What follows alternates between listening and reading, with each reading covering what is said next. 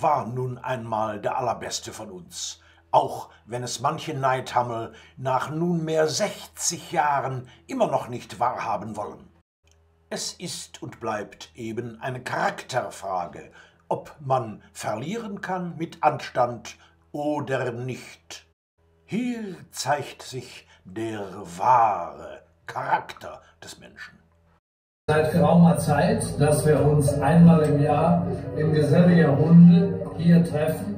Und dann hat er mir eine Mail geschickt. Gerne. Und ist der große Organisator. Und der Stand unserer allgemeinen Fitness wurde mit folgenden Worten nochmals ausgedrückt. Ich fahr gleich um. Ich fahr gleich um. Pressetermine sind eben immer umwerfend. Und dieser Leistungsträger früherer Jahre fiel tatsächlich um. Herzlichen Dank.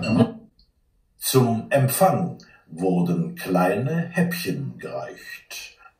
Als Vorspeise gab's dann schottischen Wildlachs und niemand fiel um vom Stuhl oder gar aus der Rolle. Diese Personenbilder bleiben ohne Namen, um nicht die Neidhammel und Umfaller gar beim Namen nennen zu müssen. Er hat diese Vögel sowieso für die Zukunft genauestens im Auge.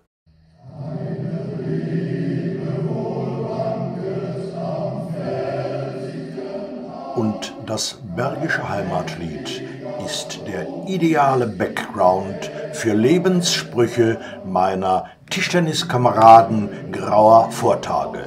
Spruch 1. Heute ist der schönste Dienstag dieser Woche. Spruch 2. Meine Mutter, das war eine geborene Reichsbahn. Man konnte es in allen Handtüchern lesen. 3. Ich fall gleich um. Spruch von letzter Woche. Ungemeine Situationskomik. Und der letzte Spruch: Ich arbeite nicht für Geld. Ja, wofür denn? Nur für viel Geld. Na ja, dann man taub.